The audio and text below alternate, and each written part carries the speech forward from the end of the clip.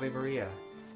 At the name of Jesus, St. Paul says, every knee should bend, those in the heavens, on the earth, and under the earth, and every tongue confess that the Lord Jesus Christ is in the glory of God the Father. Everyone, every knee in heaven and on earth. We want to talk about the demons and the angels. Demons can be scary, but we've discovered that they are under Christ and we have nothing to fear. And so we want to look today at verses 19 and 20 of this passage of St. Paul to the Colossians. And in that section, he uses a word that is often translated as reconciled, apokatallaxai. Not easy to say, but a Greek word that means to lead into unity under a certain goal. And so if we look using the Greek sense of this word at the translation of the St. Paul's letter to the Colossians, St. Paul says, "For it has pleased God the Father that in him, in Christ, all his fullness should dwell, and that he should lead all things to unity in Christ, whether on the earth or in the heavens, making peace through the blood of his cross." So all things in heaven and on earth are led into unity under the headship of Christ. Christ is the goal, the Alpha and the Omega, as we spoke of in the last episode. This brings us to a question about the angels. Are the angels seen as under the headship of Christ, which would be the Franciscan perspective, that God first willed the Christ, the Word made flesh, and then willed angels and men to be blessed in him through his mediation? Or rather, are the angels directly under God, and then fallen mankind is under the headship of Christ?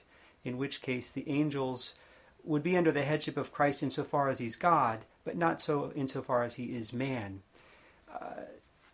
Let's look at an exorcist. They seem to know something about demons and have experience with this.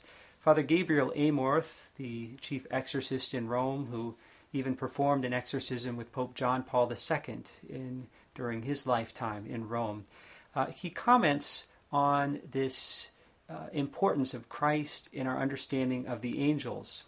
In his book, An Exorcist Tells His Story, before he tells his story, he recapitulates a few things about creation.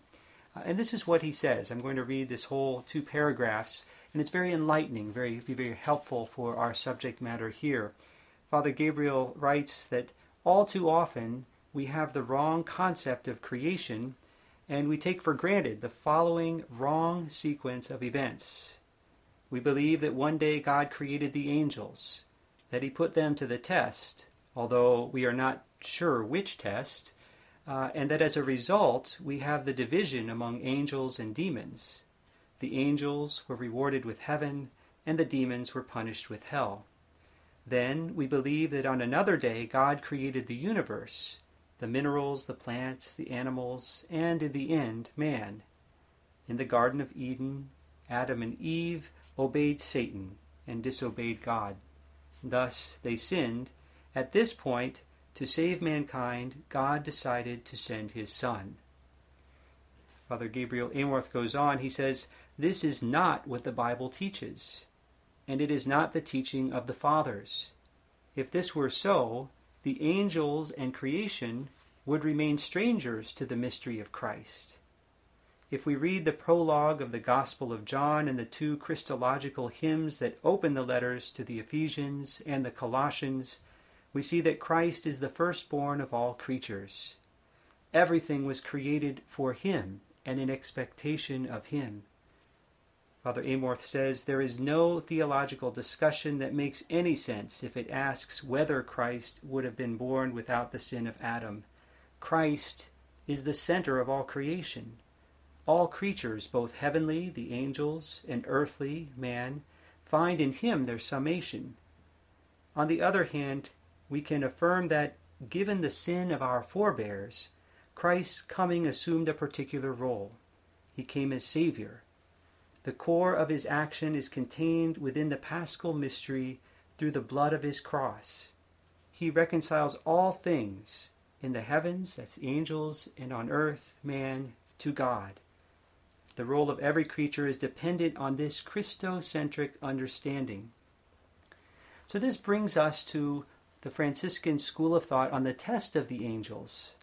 If from the beginning, when they were created, they were meant to be led to unity under God in Christ, under his headship, this would indicate that the test of the angels was to serve Christ and his Immaculate Mother, the King of the universe, and his Immaculate Mother, the Queen, or to reject this plan of God.